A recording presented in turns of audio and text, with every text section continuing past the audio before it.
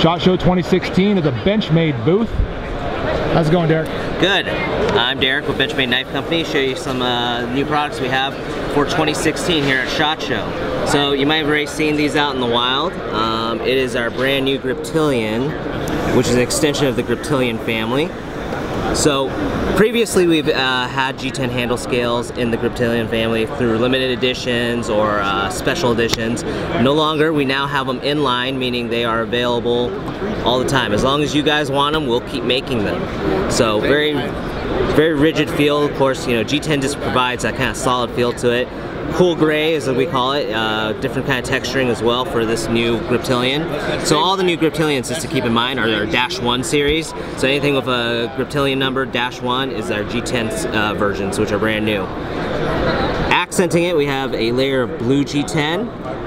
So it's all solid piece of G10 with just a colored blue layer milled in, or as part of that handle. Blue anodized barrel spacers. Deep carry pocket clip will come standard on all these.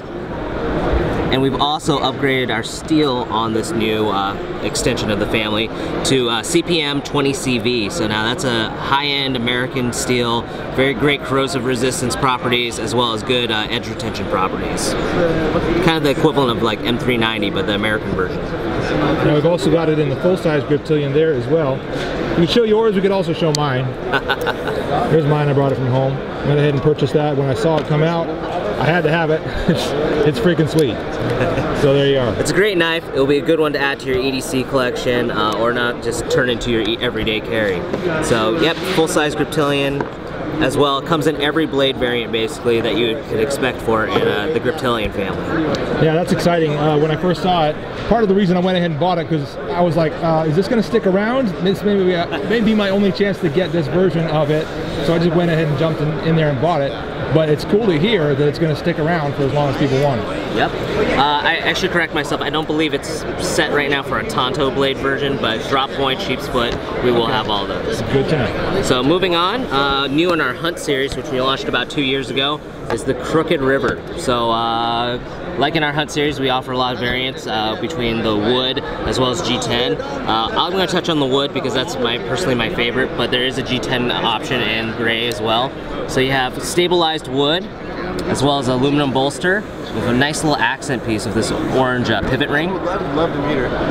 I would love you to meet her. G10 back spacer. And like anything in our Hunt series, we've been going with S30V because it's just a great, well-balanced steel, great edge retention, great corrosion resistance, and just all-around steel, especially for something in the field, great to have. And you know, just because it's part of our Hunt series, there's still a lot of crossover.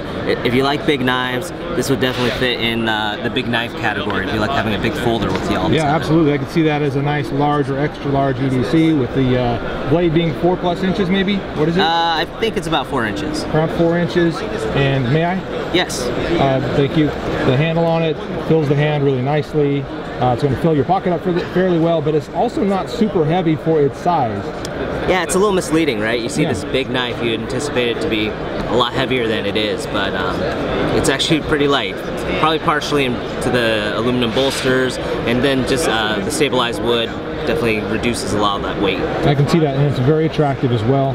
And you see that the pocket clip area there is kind of carved, and it looks molded out, but obviously this is wood. It's all milled out. Milled out.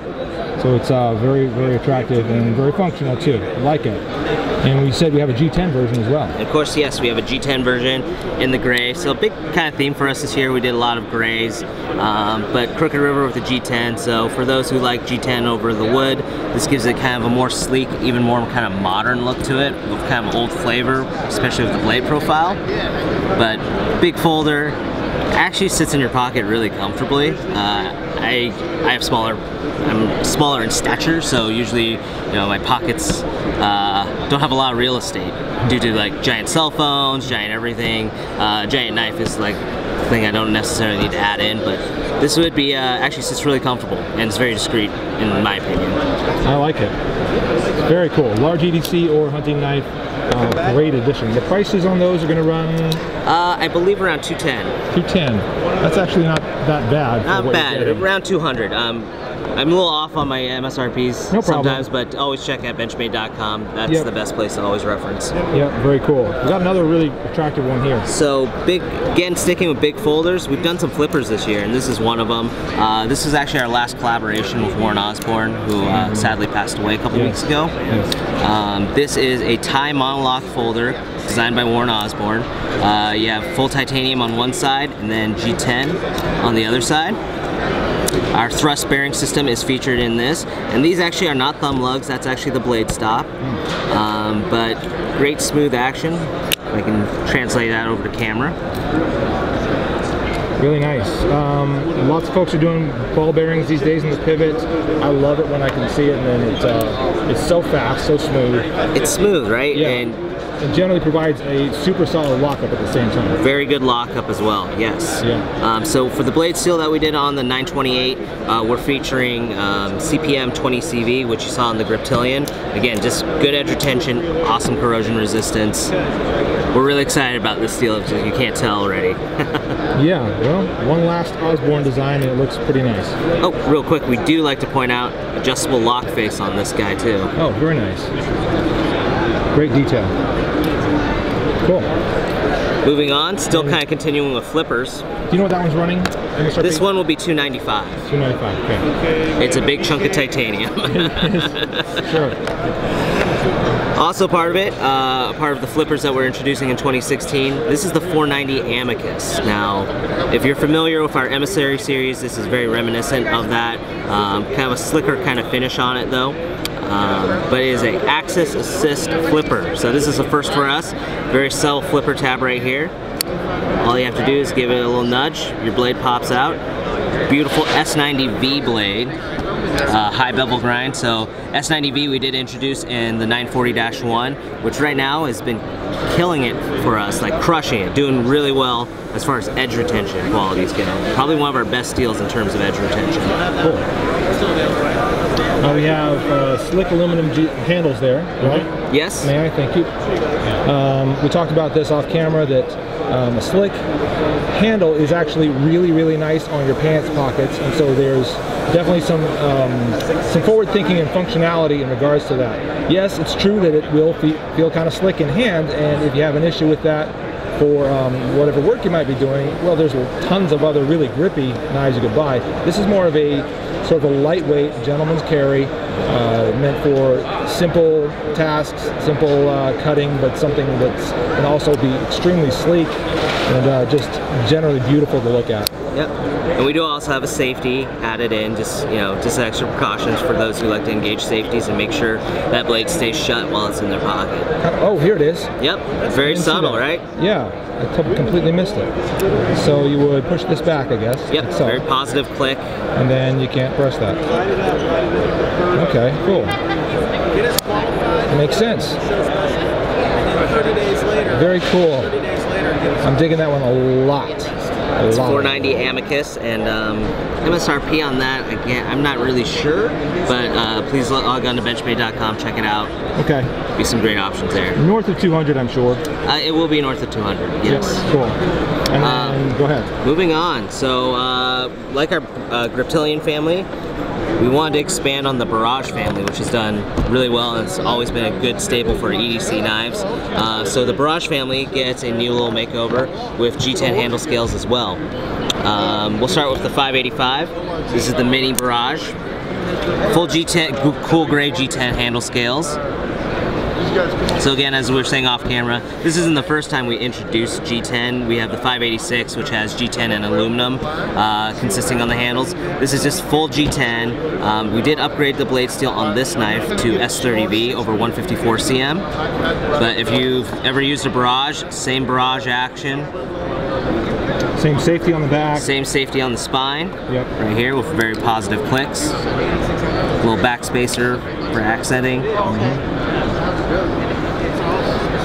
But just provides that kind of that nice kind of robust feel that you get with G10 in a folder. And if I may, real quickly. You sure may. The as I was saying before, you need something grippy, you got it right here.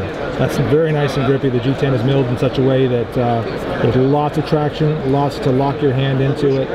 I've always liked the Barrage series, and I would really like this new version of it. extending the line. Is this going to be kind of a line extension? Yep, it's a line extension, so anything with a -2 at the end of it in the Barrage family. So what you're holding right now is a 585-2. Gotcha. Well, we hope it sticks around for a long time because that's a very good looking one. Again, I'm digging the gray. There's something about it that's very handsome. Gray is definitely the color of the year, right? Yeah, right? I mean, who would think that gray is going to be cool looking, but right? I don't know. It's light black. But something about it is really attractive, so well done. And of course you got it in the large garage as well. Give you a quick look at that. It's basically a, not completely scaled up, but a large version of it. Right. So there you go. So that'd be the 580-2, and these will ballpark around the 200 range. Yeah. Okay. Really great for what you're getting. Yeah. S30V, can't ask for any more, right? I agree. No, it's in the 154cm version of it has been great for me. I like it a lot, but adding a new blade steel, adding a new color and texture to the handles, really cool. Glad to have that. Awesome. Let's talk about fixed blades. We have a large, robust fixed blade here, courtesy of designed by Shane Seibert, I should say.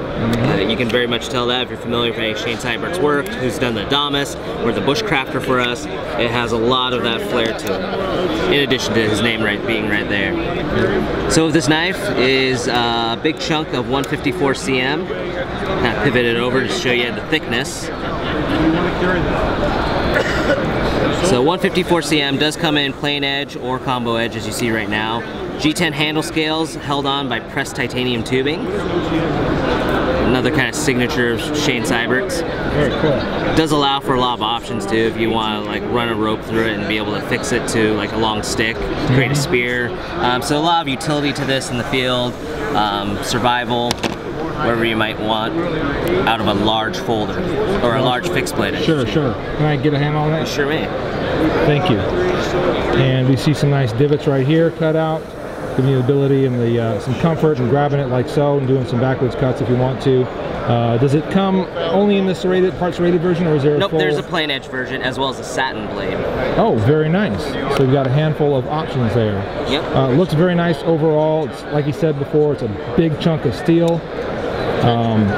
Large, heavy, tough, great big pounding pommel there on the bottom. Great addition.